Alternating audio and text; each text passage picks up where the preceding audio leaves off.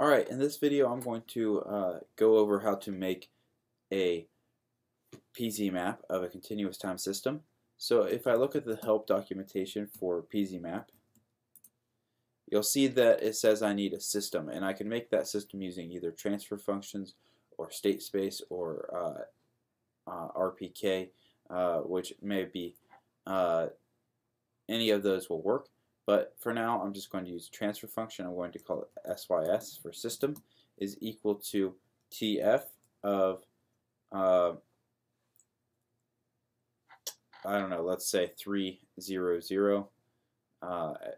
the numerator, 1, comma, 0.5, comma, negative 0.5 in the denominator. All right, so that should be 3s squared over s plus 0.5, or sorry, over s squared plus 0.5s minus 0.5. So if I do that, you can see that that's what I get. And then I can actually plot this by using the command pzmap of sys. And what it will do is give me a plot in the s-plane that looks like this. So the horizontal axis here is the real axis. The vertical axis is the imaginary axis.